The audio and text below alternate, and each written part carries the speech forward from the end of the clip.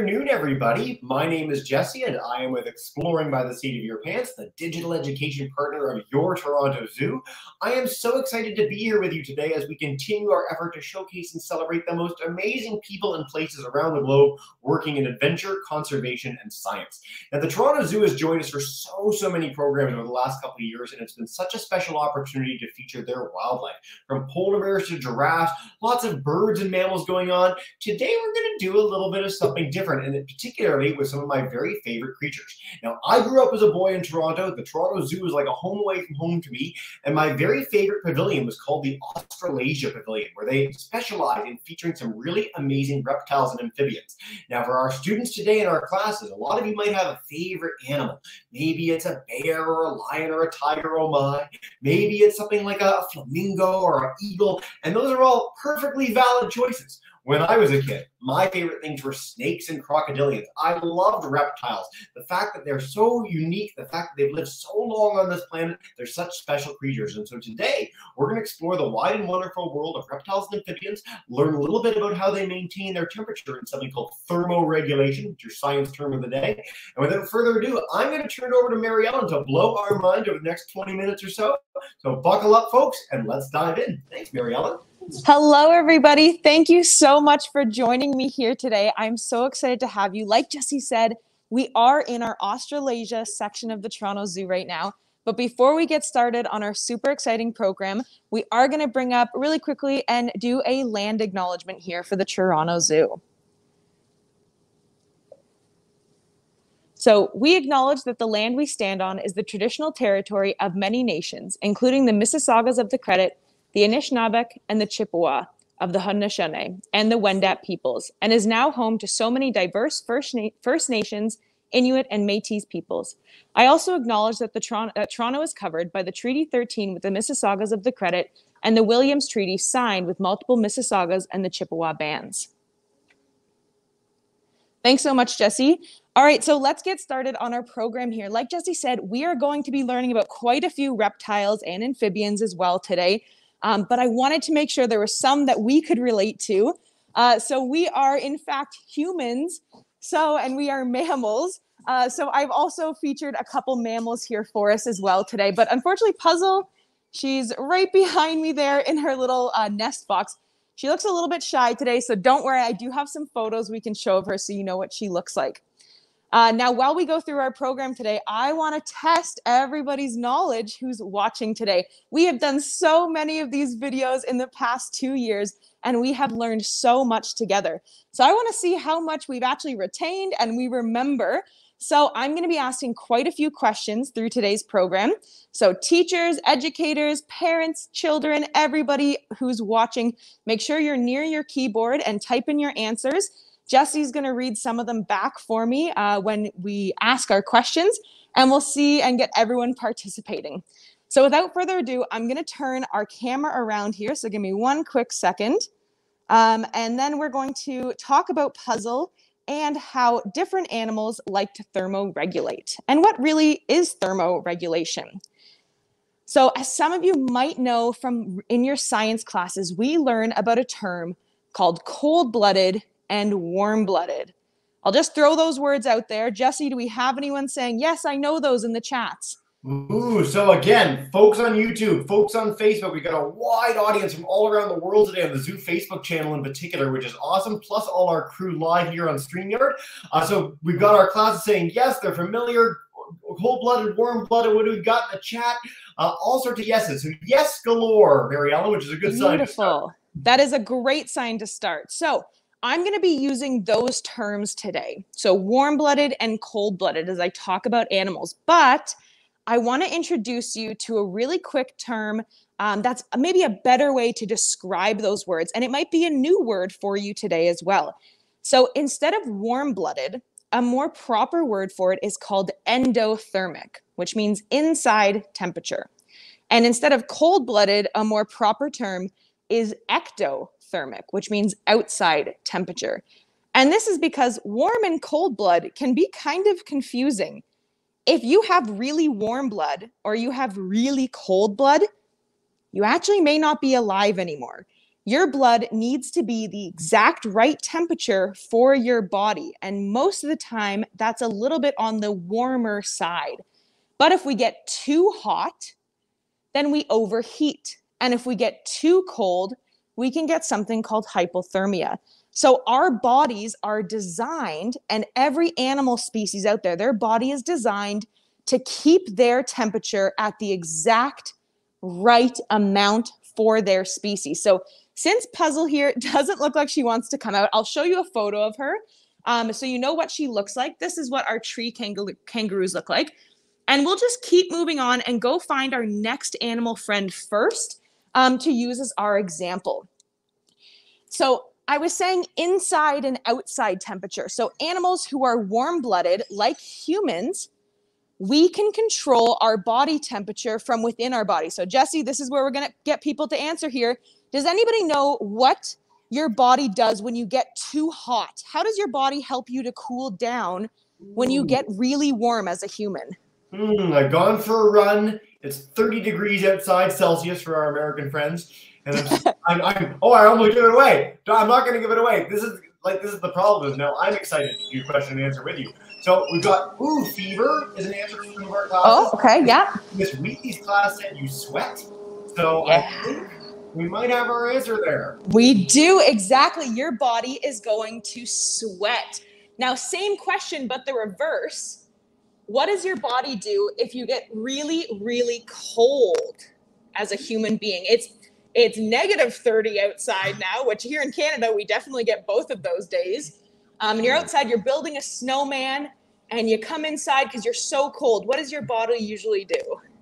None of us want to think about building a snowman anymore. Those days are done, Mary Ellen. Yeah. We're nearing the end of March. Come on now.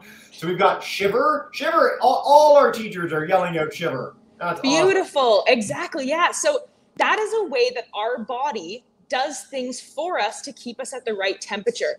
I don't know about any of you, but I can't control when my body sweats. When I get hot, I sweat. Same thing with shivering.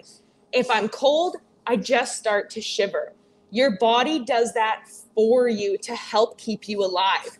Now, these are our bearded dragon friends here, and they are the opposite of humans. So we have one right in front of us, and another one is actually using something in his exhibit right now to help him warm up. And we're going to talk about that in a second. But these guys in front of us are the opposite of humans. They're what's called a cold-blooded or ectothermic species. And what that means is that he can't sweat and he can't shiver. So then we ask ourselves, well, how does he stay at the right body temperature to be alive? And that is he uses his environment. So the spaces around them. Now we're going to take a quick step back here and look at their overall exhibit. And the way that we help them here at the Toronto Zoo is we like to make it as natural as possible and mimic their habitat in the wild. So in the wild, they would be able to find sunny rocks to sit on, or maybe cool shaded dens. And so we've done that right here. This half of the exhibit is the warm half, and this half is the cold half. And the reason I know that is because we have a very bright light up in the corner. Now, this isn't just any normal light bulb. This is a special one that gives off a lot of heat from it. So if I were to put my hand right underneath of it, it would get quite warm. And that light shines down on these rocks and makes them nice and toasty for our little friends in here. So this one here, he's basking in the light. So he's got his head up, tilted. His eyes are actually closed right now. And he looks very content. He's just kind of relaxing, just chilling, hanging out. This one here, he's not under the light, but he's also not over in the cold section. So this tells me that he's just right. This is like a perfect spring day for them here. They don't need a coat to go outside, and they're okay in just kind of being outside in a t-shirt. So he doesn't need to go to the hot area or the cold area. He's just perfect. Now, sitting under a sun or not sitting under the sun is a great way to warm up or cool down. But animals can take it a step further. So if we look really closely at his back, you might be able to see that there's a pattern on his back, and he's got a combination of dark spots and light spots. Now, I don't know if we all know this, there's a really fun experiment you can do with ice cubes. So on a really hot summer's day, find a piece of black clothing or cloth and put an ice cube in it outside. And then do the same thing with a piece of white clothing or cloth. And what you're going to see is that the dark ice cube or the dark clothing melts the ice cube faster. And this is because dark pigmentation or coloring will absorb more sunlight. So having dark spots and patterns all over their body actually helps them to use that sunlight or that heat more effectively or efficiently and warm up faster. So I don't know if you've noticed a trend yet. I know I've only shown 2 animals so far, but our mammal, so just like humans, was our warm-blooded, and our cold-blooded animal was a reptile. We're gonna come over here to our next tank, and this is actually an underwater friend for us, so they're gonna be swimming by. This is a fly-nosed turtle, or fly river turtle, sorry. And I want us to guess, do we think this animal is warm-blooded or cold-blooded? I want to guess that they're adorable to kick us off, as honestly, we've so lucked out with the animal interactions in these zoo programs. Like, I've been at this tank and this does not happen all the time. This is amazing. So, we got a little bit of a mix. Most of our teachers think cold. One of our teachers thinks warm.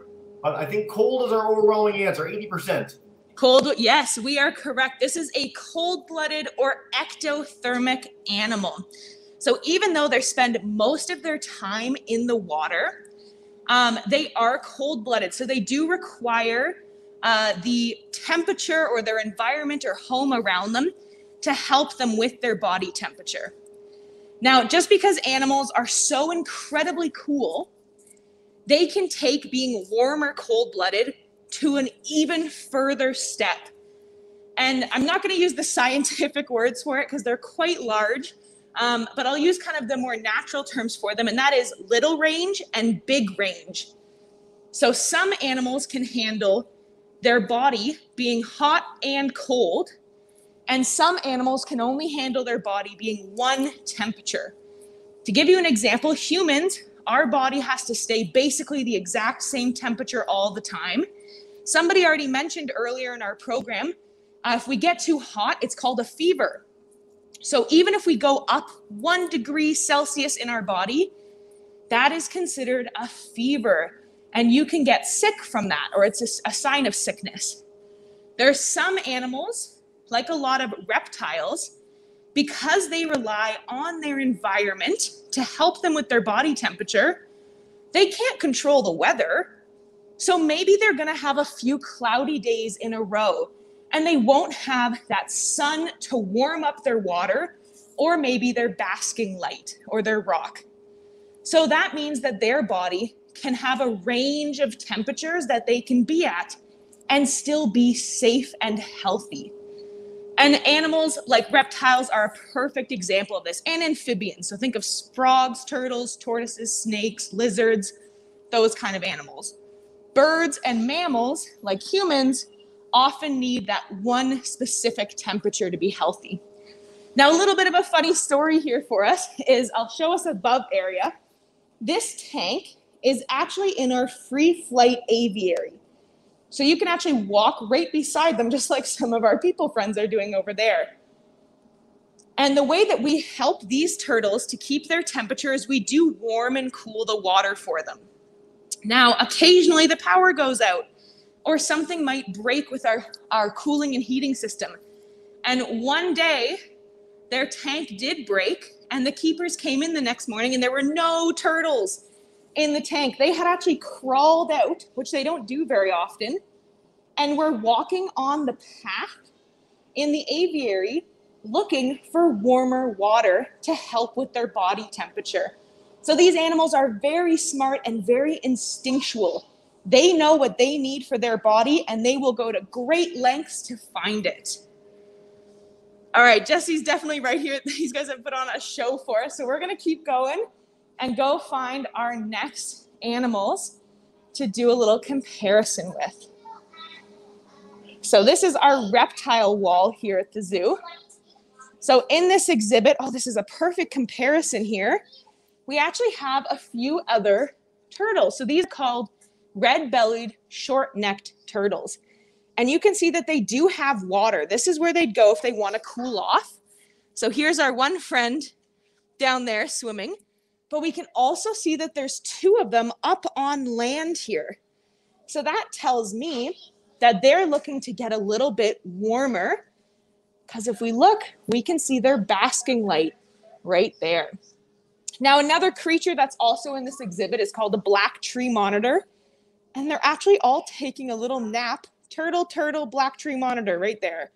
I think that could be a new game to replace Duck, Duck, Goose. They are all taking a nap right next to each other here and warming up with their light. Now, there is another reason that reptiles will go towards a basking light or towards the sun.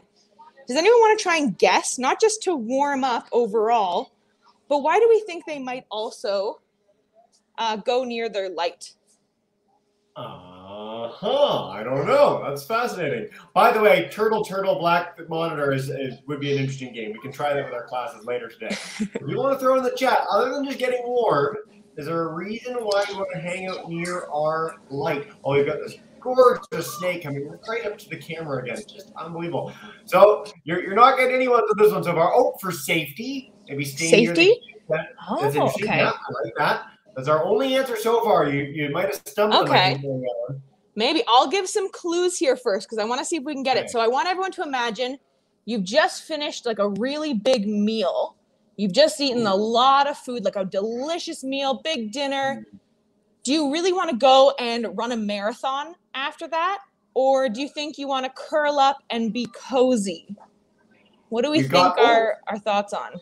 So as your clues are coming in, we're getting more opportunity or people coming in with answers. We've got laying eggs, help them lay eggs, to metabolize calcium. That's interesting. Oh, very specific. I like it. Be cozy, and then to help digest. Yeah. Oh my goodness.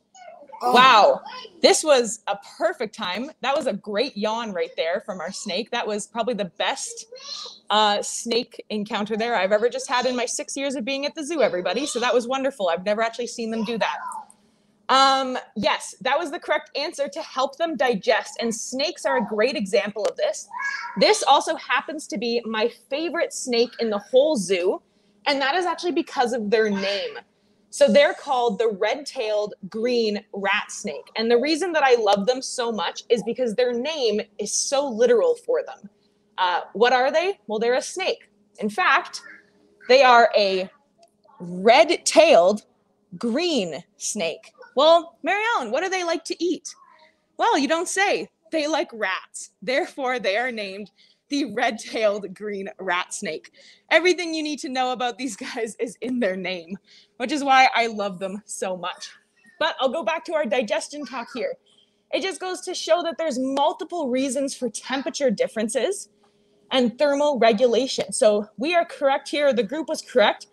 After they have a big meal, you'll often find a lot of animals trying to be very warm. So their heat lamp is just up here. That's that one up there is basking. And that's because it helps speed up their metabolism and digest their food faster. These animals are eating in the wild live prey, but mostly meat is the key component here. And meat can go bad if it takes too long to digest in their system. So they want to digest it as fast as possible to make sure they don't get sick. And they also want to get all of the nutrients possible out of it as well. All right, now our next couple snakes here are like we copy and pasted them next door to each other. We have 3 big snakes in a row, and you'll get what I mean here as we start to look at them. So this one's here called the emerald tree boa. And then right next door, you're going to say, Mary Ellen, you're just looking at the same snake. But nope, they are different. This is called a green tree python. And they follow the same sort of habits that I just mentioned. They'll go near their basking lamp when they want to be hot. They go into their cooler, lower sections when they want to be cold. We also keep, you're going to notice there's a lot on the glass here. It's not super clear. That is actually water. So we mist their environment, like with a spray bottle every day, a couple times a day actually. And that's to make sure they have humidity in their habitat with them because they really like that humidity. All right, we're gonna come around the corner here. And I always say this, again, we're veering off of our thermoregulation here, but that's okay for 1 second because I cannot go in this exhibit without telling a quick little story. So in here, we're gonna see two little wombats, Arthur and Matilda. Here's one of them right now. We'll keep our eyes peeled for the other one. But as I'm looking around, I'm also looking for a creature named Annie. Now, Jesse knows about Annie, and I don't actually know, Jesse. Have you ever seen Annie in person here at the zoo? I've never seen Annie, and I really want to, but I know you have even more reason to want to. Right? It has been 6.5 years of never seeing Annie, and we know she's here because she does eat. And the best way to describe her, she is called an echidna. So I like to imagine if a platypus and a porcupine had a baby together. The best I can do is show you a photo of her right here. And that is what she looks like. And the reason we can never see her is because if you see all these holes in the exhibit, she likes to dig and she likes to be underground. And she doesn't really come out and about at this time of the day.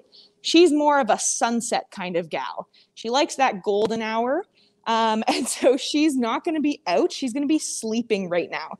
But animals like our wombats, they're going to be out and about right now, and then they sleep more during the night.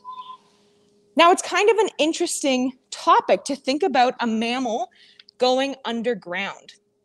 But it really makes sense. We know of a lot of snake species, and animals during the winter will go underground in cold climates like here in Canada.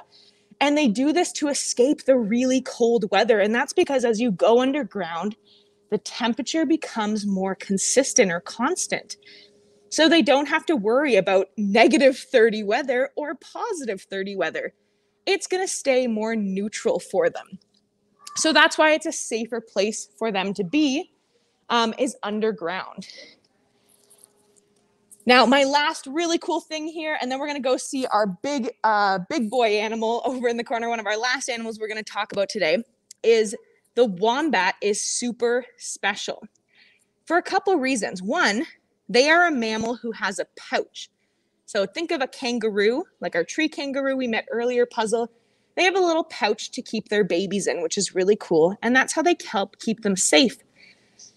But the other really cool thing is they are a mammal, which means, what are they? Are they warm or cold-blooded? Let's all do a little quick reminder here. They're a mammal. Our mammal. While we're waiting for the answer to come in, I will note that a group of wombats is called a wisdom, and it's one of the great names in the entire animal kingdom. So thank you for that, world. Warm-blooded. You got it. You've inspired them all, Mary Ellen. They know. I love it. There we go. We are warm-blooded. So they are a warm-blooded animal, but their babies are not. So when animals who are marsupials, so they have a pouch. Oh, he's actually going outside now for us. When they are first born, they're actually born as a cold-blooded animal. And then after they go into their mother's pouch and emerge a few months later, that's when they're a warm-blooded animal. So it's really cool. They actually change between being warm-blooded and cold-blooded throughout their lives, which I think is just an incredible adaptation for them. It's just so cool. All right, now our last animal we're going to be talking about kind of in depth today is Keelat. He is our Komodo dragon here at the Toronto Zoo. And his exhibit is, again, a really great example of how we try and mimic a natural habitat. So we can see here, he's got water to cool off in if he needs it. They can swim also. So they are pretty decent swimmers, actually. And then up, it's a little bit hidden, but 1, 2, 3, 4 in a row there, he's got his heat lamps. And that's why he's sitting right there, because he's either trying to warm up or, as we learned, he might be digesting a meal. So he's chilling underneath of his heat lamps right now. Alrighty, I think that brings us to the end of our main portion here today of our video. So we're going to hand it over. So if you have any questions about the animals we learned here today, or any other questions about the zoo, it's time to ask them. I love answering questions. All right. Well, Mary Ellen, thank you so much. And what a diverse group of creatures. I've already taken the snapshot of our snake yawning on camera. That is unbelievable. I've only seen that a few times my whole life, and I had a pet snake. So there you go. We've got groups joining us from around the world today. Our first person joining us on Facebook talking about the fact they're in Germany today. So an international audience for our Zoom program. Welcoming everybody. So please feel free to share those questions in the chat. We are going to go to our live class to kick us off today. So I want to start with Ms. Charuri's class. They're joining us in Oshawa, Ontario today. Ms. Charuri, if you want to unmute your microphone, come on up. All our teachers can keep their mics unmuted as we dive in with Q&A. But let's head to the class there. Hi, guys. Keep that mic unmuted, and you're good to go to kick us off. Oh, just right on the bottom of your screen. You don't need to type in the chat. Come on live. Better that way. I'll come back to you guys in 2 quick seconds. Teachers, keep your mics unmuted, okay? It'll mean we can go through Q&A way faster together. Let's go to Good Shepherd, Miss Benoit's class. Come on in and take us away. Hey! What's the turtle that you showed us a spiny soft shell? Oh, could you repeat that one really quick? Was the turtle that you showed us a spiny soft shell? Yeah. Oh, good question. So the 2 turtles that we saw a red-bellied turtle, and then we met a fly river turtle as well. While they are kind of a soft shell turtle, they weren't the spiny soft shell. Okay. Perfect first question. All right. Mary Ellen, your mic's muted now too. This is half the fun of video broadcast. Everyone's mics have to be muted at some point during the session. Let's go to our 2nd Street Junior Middle School, Mr. Falconer's class. Welcome in, guys, in Toronto. If you guys have a question for us, come on up. Hey.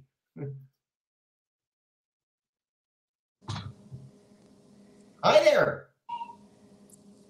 Oh, if you're sharing it, your mics are off. So we got to come in a little early, guys. Your mic's on, but it's just not working for us right now. So share your question in the chat. I'm really sorry, guys. Everyone's got some technical difficulties today. Keeps us on our toes. Miss Bork's class joining us in Connecticut. If you guys have a question, I'll come to you in a second. Come on in, grade 2s. Hi. Nope, your mic's not working either. Nobody's mics are working. You're all attached, but nothing's. Oh, no. This is half our fun, Marielle. This is the most ever. It is. Mics that have been not working. Let's take some from YouTube for a minute. We'll go to Mr. Shattuck's class in a minute. Oh, so Miss Abby's class on YouTube wants to know, is there such a thing as an ectothermic cold-blooded creature or an endothermic warm-blooded creature? So you get sort of like a mix of them at any point or not? You definitely can. So I'll use the warm and cold-blooded kind of words right now, but essentially the warm-blooded is an endothermic animal. It's just a more accurate way of saying warm-blooded. And ectothermic is cold-blooded, but where you can get the mix is you can get a warm-blooded species that needs to have a very specific temperature to survive, or a warm-blooded species that can have a wide range of temperature. So for example, human beings, we are warm-blooded endothermic, and we can only survive if our body temperature is one specific. I believe it's around 37 degrees Celsius. If we even go up to 38 or 39 degrees Celsius, that can really hurt us. And that's called a fever. And we're usually sick when that happens. And having a fever for too long can actually be really bad for our health. But I don't know if anyone, I might be dating myself here. There's a TV show called Kim Possible, and they have a pet naked mole rat on that show. We do have naked mole rats here at the Toronto Zoo, but they live in the African rainforest pavilion. So they're not near us right now. But they are a mammal that is cold-blooded and can survive at a wide range underground. So they're kind of a very unique species. They're kind of an outlier. And then our marsupials, so our wombats that we just met, they are cold-blooded or ectothermic at birth, but turn endothermic or warm-blooded later on in life. So you definitely can get a combination. That's what makes animals and science and species out there so cool, is you have this diverse range, and it's very much needed for all of them to be able to survive in their designated habitat or home. So it's an incredible range we can see out there. Very, very cool and great question, guys. All right, let's head to Chalk River, Ontario for Mr. Shattuck's group. Unmute that mic, fingers crossed, and we're going to come back to our live classes and see if everything's working in just a second. So, bottom of your screen, that microphone symbol. There you go. Long till the meat goes bad in the snake's stomach. Ooh, how long until the meat goes bad? That's a great question. Depends on what they were eating and how long it was maybe already passed away for. So animals like Kiko here, he also takes a long time to digest, but he also takes a long time to actually kill his prey. So he's often going to do 1 or 2 big bites on them, and then they kind of die in a longer period of time or pass away over a longer period of time. But he's got a really hearty stomach. So he's also kind of known, his affectionate nickname is the garbage disposal of the animal world. And so he's able to pretty much eat anything and not be harmed, even if it's gone bad. But an animal like a snake that we met who was yawning earlier, it can go bad in their stomach, even just like after a day or so. So they really want to be able to digest it and get through their system. They actually have like a shorter intestinal system than humans do, not just because they're smaller than us.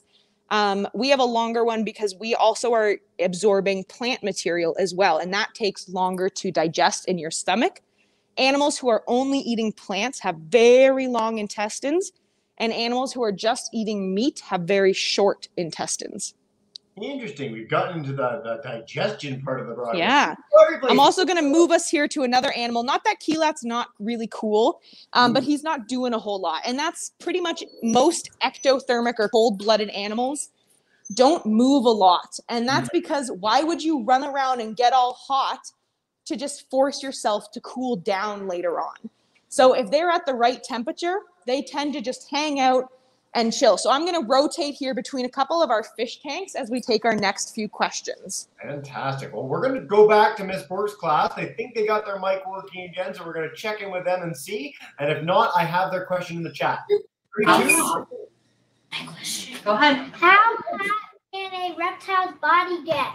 How hot can a reptile's body get? Nice. That's a wonderful question. So depends on the reptile, which I know is not the best answer. But it depends on where they live in the world full time and the type of reptile that they actually are overall. But to give you a comparison, humans, we're about 37 degrees Celsius all the time.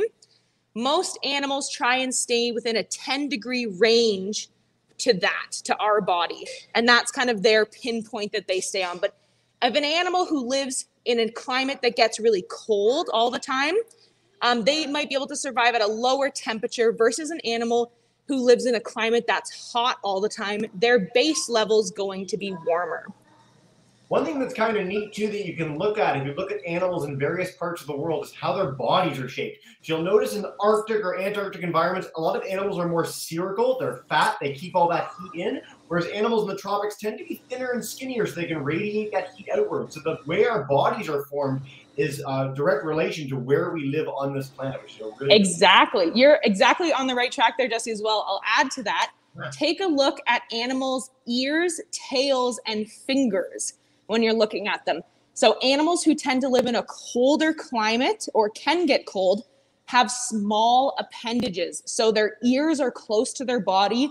Their tails are short and stubby. Think of like a polar bear or a grizzly bear versus an animal like an elephant. Elephant ears are massive and they can actually help cool the elephant off. And a polar bear's ears are quite tiny because what they're trying to do is keep those important parts of their body close to the center. Like Jesse was saying, they're very big, round, and they stay warm. So they want all of their important bits of their body to be close in so that they stay nice and toasty warm. Nice. And by the way, you've gotten some very excited kid fans in the background as you're showing these seahorses, so way to go. Let's head to Mr. Faulkner's class. Let's see if the mic works now.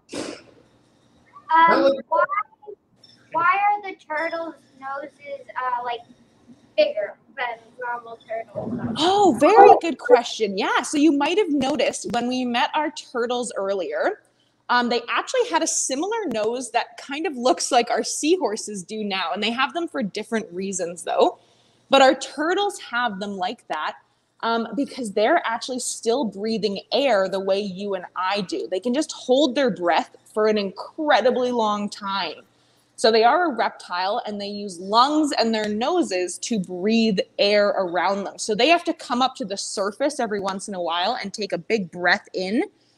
But they're also a prey animal.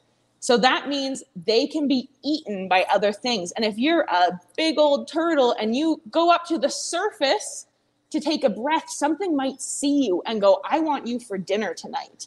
So to help that, they use their really kind of tiny little nose, just like these guys have here in front of us, and they just stick the top of their nose up above the water. That way they're not seen and they can stay safe and sound when they are in the water swimming. Great question, guys. All right, we're going to head to our Oshawa classes in just a second, but I love this question from our Facebook friends. So Janet wants to know, do monotremes switch between ecto and endothermic? And Mary Ellen, you can explain what a monotreme is. Oh, that's amazing. I love that. So a monotreme is a really cool type of mammal, and Annie is actually also a monotreme. I'll give her some more credit here, even though we've yet to see her. Maybe someday she'll hear that I talk about her so much. She'll come out and say hi to me. Annie, who we saw earlier, and platypuses as well, or platypi, are monotremes, and they are mammals who lay eggs. So a way that we can classify different animals is the type of birth that they have. And there's three main types. There's a live birth, like humans. So our babies are born and they're just out and about in the world. There's an egg birth, like many reptiles or birds. They have to come out of an egg. And then there's a egg live hybrid that some snakes do, where the baby starts off in an egg, hatches inside the mom, and then is a live birth after that. Animals, I believe garter snakes do that as well. So a monotreme is a mammal who lays eggs, which is very rare. There's only two types that do that. And that's a great question if they start off ectothermic and go endothermic later on in life. I can't say I've researched that. So Jesse, if you're able to Google it for us real quick, if you have the answer. I'll try and find that before our next question, but that is a good one. To my knowledge, they're warm-blooded throughout their entire lives, but I could be wrong about that, so we'll stay tuned. For now, let's head to our Oshawa class. Miss Wheatley's first, and then Miss Charuri, we're coming to you next. Miss Wheatley's class. Hi, guys. Say hi. Hi. Okay, go ahead, Sylvia. How old is the Komodo dragon? Ooh, how old is our Komodo dragon?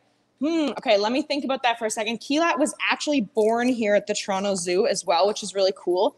And he was actually part of the first clutch or hatchlings of his species here, which is also pretty neat as well.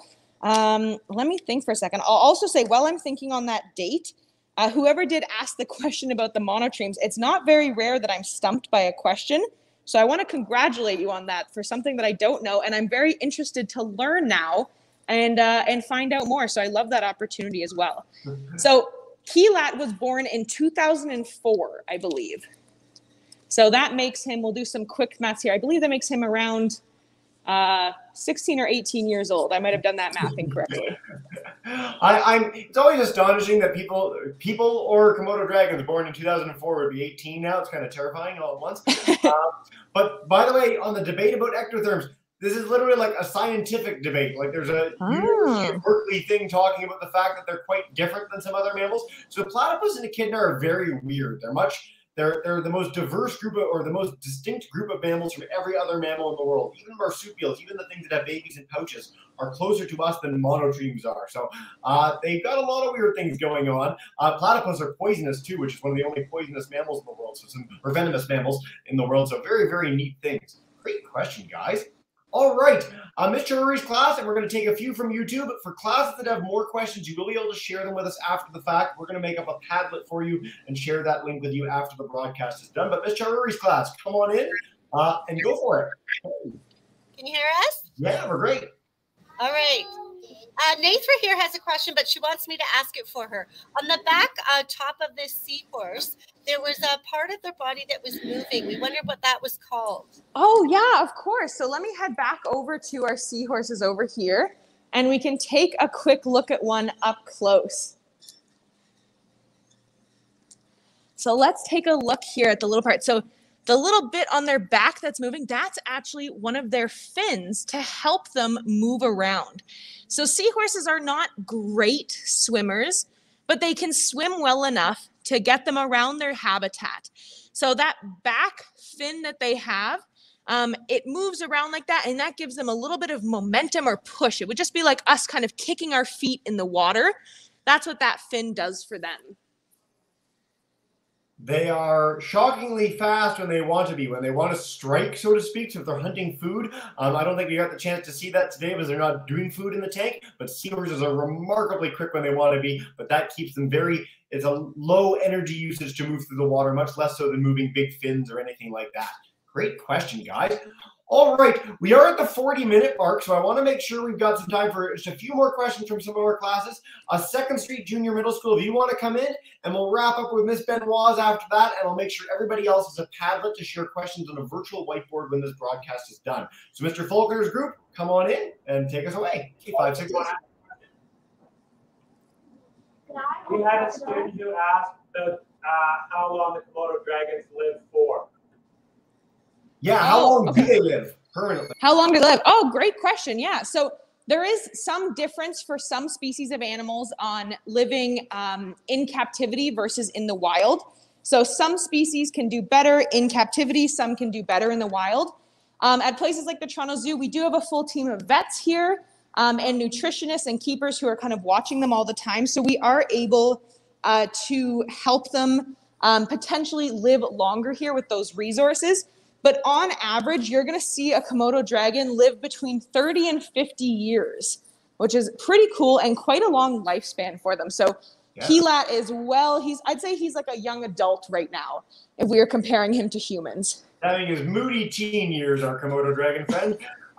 Let's head to one last question live, and then I do want to note and bring up on the broadcast for everyone. So we are going to have a Padlet, which is a virtual whiteboard. So if you guys have questions, if you're on Facebook, YouTube, our live classes, you want to ask more about thermoregulation, some of our reptile or cool animal friends today, maybe these jellyfish that Mary Ellen is beautifully ending with, you can share all those questions on that Padlet link below. But let's wrap up with Miss Benoit's class. Welcome in Cordis to end off our broadcast.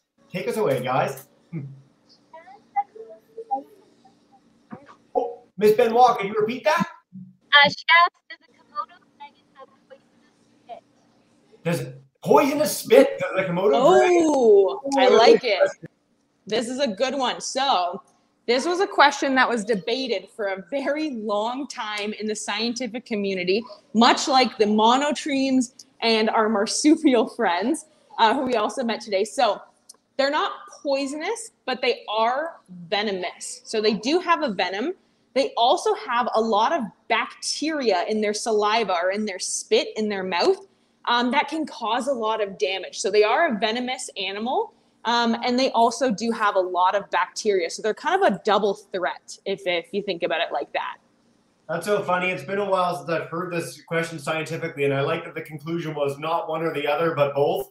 Yeah. That's what they came to. It's a lizard that can get to be 10 feet long. It's the apex predator where it lives, and it's got a venomous and deeply infectious bite. So right. It's not something you particularly want to tangle with, but it's one of the most extraordinary animals on this planet. Exactly. Either way, I don't want to be with them. Want to be on the boardwalk above them as you see them. Yeah.